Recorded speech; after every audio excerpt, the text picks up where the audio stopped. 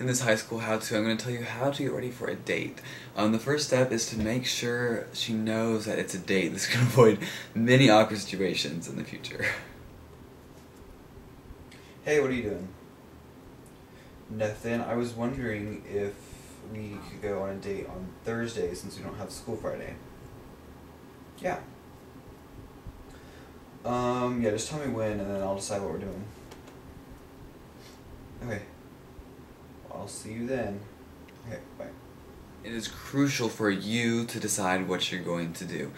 Dinner is a given, movies are nice, and of course you're going to have to pay, but make sure you pick out where you're eating and what you're going to see, or at least narrow it down. Girls typically don't like indecisive guys or when they have to be put on the spot and choose themselves. The night of the date, take a shower. I can't think of anything a girl would find more attractive than a guy that smells bad.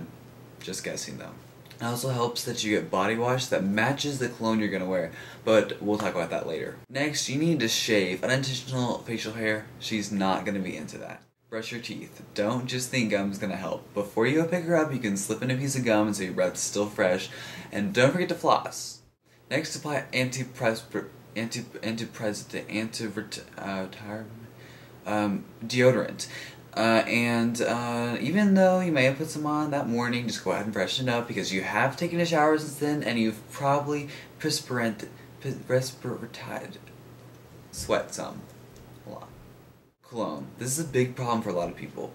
3 squirts max. You don't want her gagging from your fumes. Also, don't try to make sense, okay? If you try to get creative, you're gonna smell like the front entrance of women's Nordstrom's. It's a fact, I'm just saying. Clothing is obviously a really big deal, and if you're really ugly, it's best to get some really flashy clothes so she looks at them and not your face. I'm joking, but not really. Avoid anything related to sports, even if it's a nice shirt, and even if she's into sports, it's just best to not go out in public wearing sportswear. And, of course, it just depends on the occasion. If you're going to be indoors, long sleeves all the way. But if you're going to the drive-in or something, you may want to consider short sleeves. But universally, Western-style button-downs from Guess or The Buckle, they're the best. And they fit pretty much everyone well, and they're thin so they'll breathe and you won't you won't sweat on your date. Once you pick that out, roll up your sleeves. You look like a dweeb if you don't. Roll them up.